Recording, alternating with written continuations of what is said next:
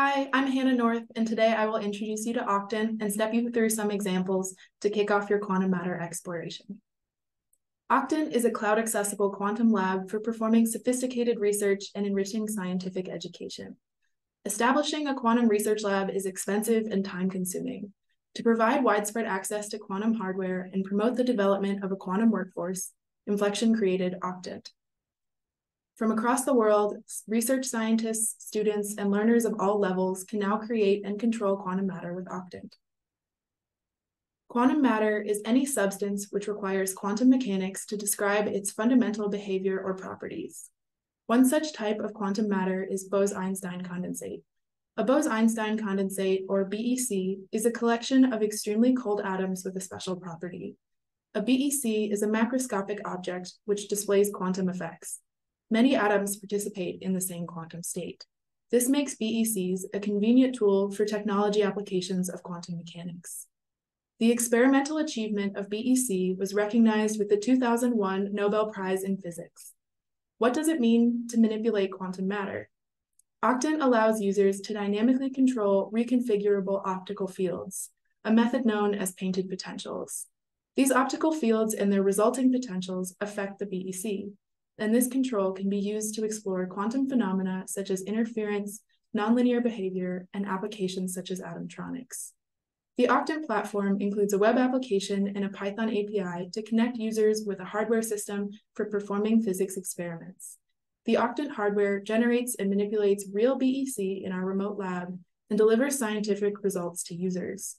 These results include minimally processed images and basic analysis. Oqtant allows users to design and run experiments on real hardware. Jobs are individual experiments designed by you.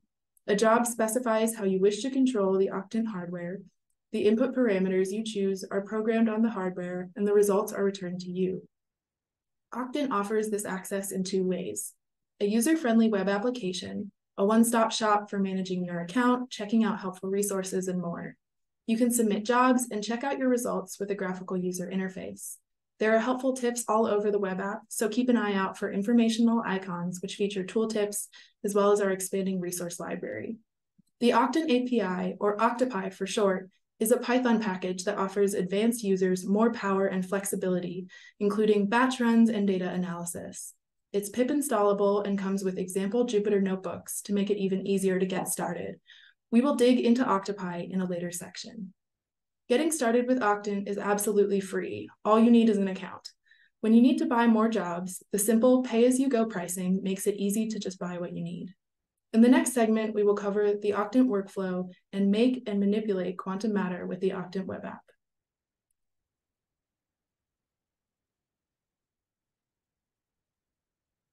Welcome to the Oqtant web app walkthrough. From our homepage at oqtant.infleqtion.com, register for a free Oqtant account. Then return to the homepage and log in.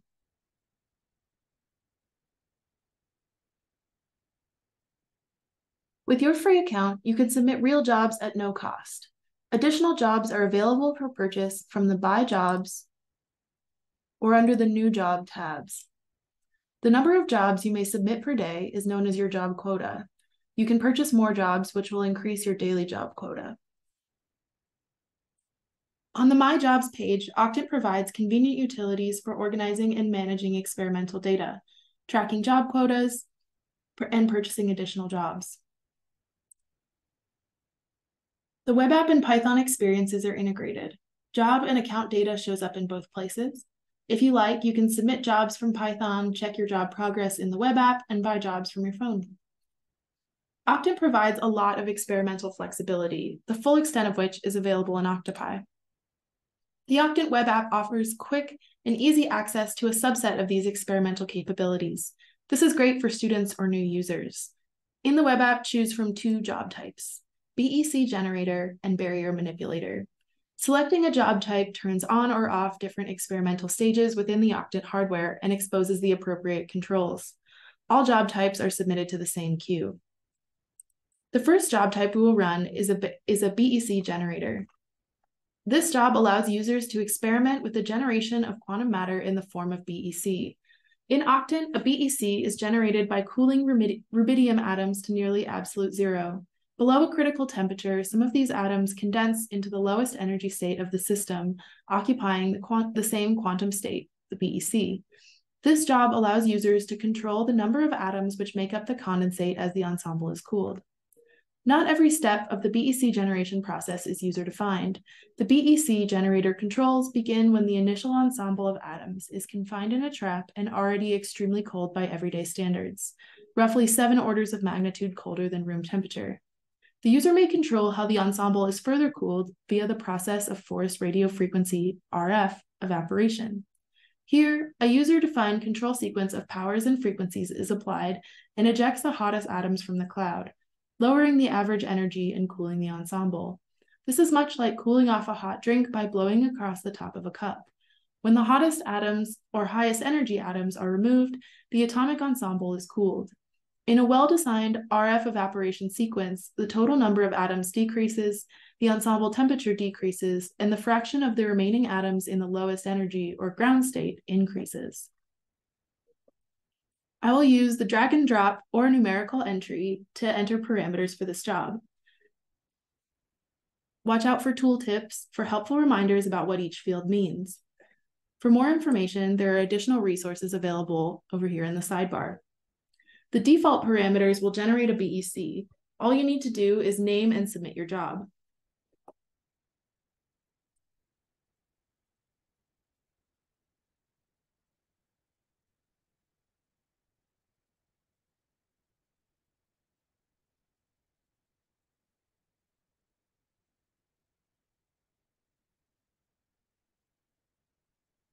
When I click Submit Job, Oqtant will run my experiment and prepare the output. Notice how the job status changes from pending, eventually to running, and finally to complete. This will depend on the length of the job queue. How do we measure the outcome of a quantum matter experiment run with Oqtant?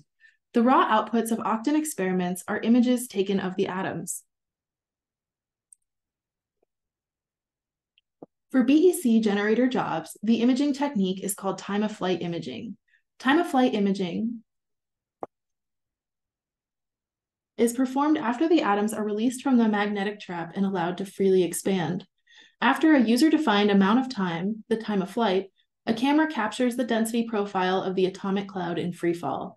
By varying the time of flight, you can observe the cloud at different points in this expansion process. Importantly, in time-of-flight imaging, it is possible to distinguish the portion of the atoms in the ensemble that occupy the BEC from those that do not. These atoms are described as thermal and they behave classically. From the density profile, several properties of the atomic ensemble, including the total atom number, the temperature in nanokelvin, and the number of atoms in the condensed and thermal portions of the ensemble, are returned with this type of imaging for BEC generator jobs. For all job types, crucial information about the spatial variation of the quantum phase of the BEC becomes available in time of flight. The results of a BEC job are a mixture of images from the experiment at different stages, as well as the fits used to derive quantities such as the atom number and temperature of the cloud. The full input values can be found in the drop-down bar under View Data, and a summary is available in the sidebar. The MOT fluorescence image is included for diagnostic purposes. MOT refers to the magneto-optical trap, which is the first stage of cooling and trapping atoms in the experiment. Oqtant hardware performs many stages of atom trapping and cooling in each job run. Images of the MOT are included to monitor the health of the system. When a time-of-flight result is accompanied by an atypical MOT image, this indicates a hardware issue may have occurred. Please contact us and rerun your job at the next available online interval using the clone job function. Experimental results are all derived from this image, the time-of-flight image. Details of this technique can be found in web resources. This cloud has fallen for 12 milliseconds and displays a hallmark of a BEC, a bimodal distribution. The sharp peak in this density distribution represents the condensate. From this image, we calculate the atom number in the thermal and condensed phases and the temperature of the entire ensemble. The units of these images are optical density. This quantity is a measure of the amount of light absorbed by the atoms while being illuminated by a laser beam. The amount of light absorbed in a region corresponds to the density of atoms there.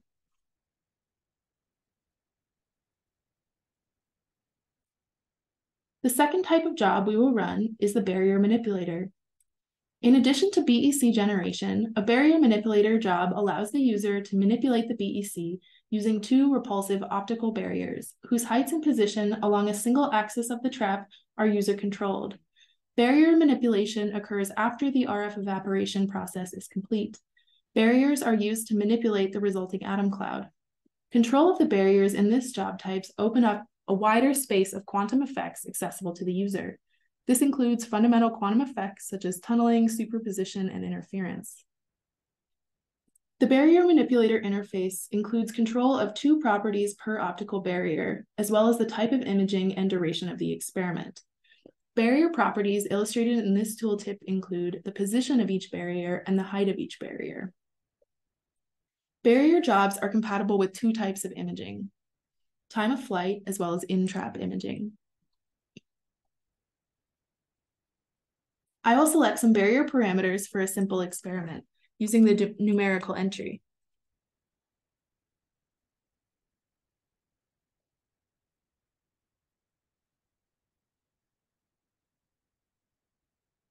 For this experiment, I will lower the height of the final barriers.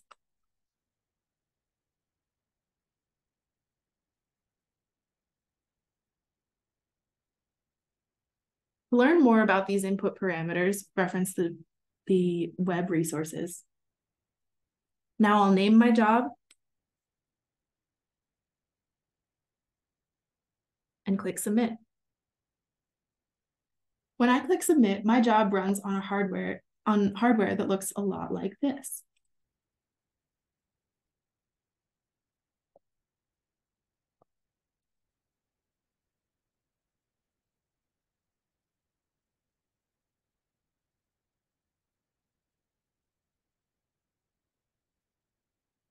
Returning to the web app, barrier jobs have fewer calculated outputs for both types of imaging. With in-trap imaging, the atoms are exposed to a pulse of light, which is collected by a camera while the atoms are still magnetically trapped. The shadow of the atoms is used to reconstruct the spatially varying density of the system. Oqtant uses this type of imaging within the barrier manipulator toolkit to show the impact of the optical barriers manipulating the atoms within the magnetic trap. You cannot directly image the barriers themselves with in-trap imaging.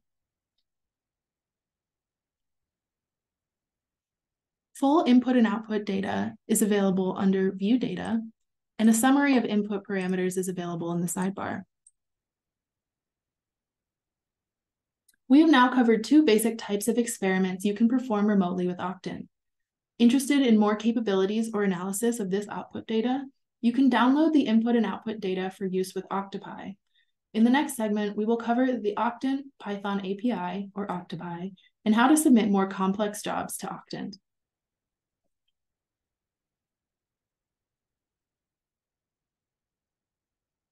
Welcome to the Oqtant Python API walkthrough. Available on PyPy, Oqtant, or Octopi, is an object-oriented interface for creating, submitting, and retrieving results from experiments with ultra-cold quantum matter on Infleqtion's Oqtant Quantum Matter Services, or QMS, platform. In this segment, we will explore the basics of how you interact with Oqtant QMS using Octopi. Begin by creating an Oqtant account on the web. Then install Octopi with pip. Reference our quick start guide for more instructions. Then get started with our example Jupyter notebooks.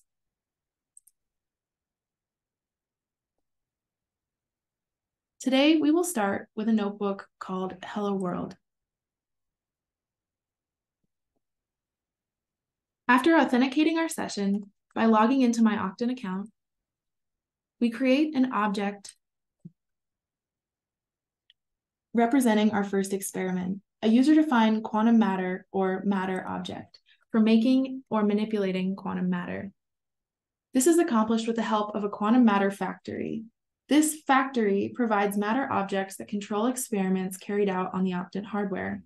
To make a quantum matter object with a factory, simply specify a temperature, and the abstractions built into the API can handle the calculation of the RF evaporation sequence. Next, you can simply submit your matter object to Oqtant. This submits our job to run on the Oqtant hardware platform.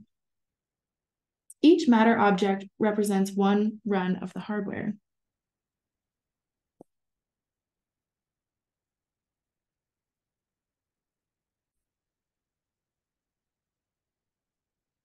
Just like in the web app, our job will progress through the running and eventually to the complete stages.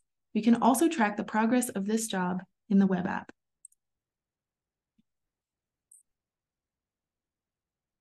Now that our job is complete, we can fetch the results. Time-of-flight results are easily accessible for completed jobs with built-in plotting functions and access to the OD image data for analysis.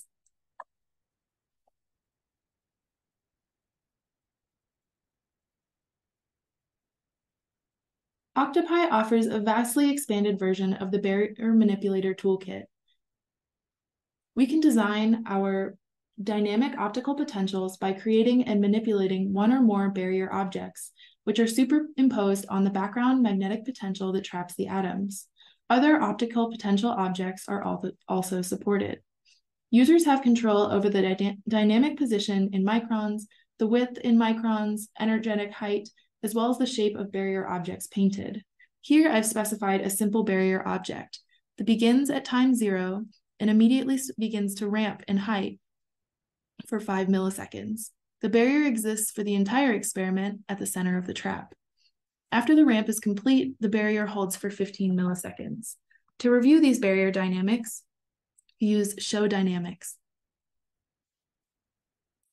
You can also view the potential in time using show potential. You can see our barrier ramping at various times. Finally, we will add our barrier object to a quantum matter object. Now we can see the overall potential, including the magnetic trap with respect to time. Now that we are happy with our barrier experiment, let's submit our matter object to run.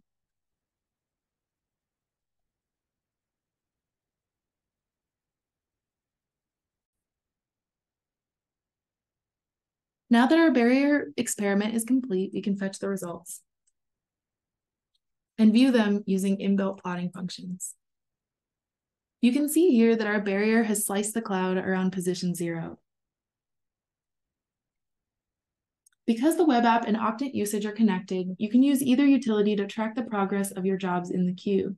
Oqtant provides functionality to submit multiple jobs in batches, scan parameters programmatically, and save or reference your full resolution data for use at a later time.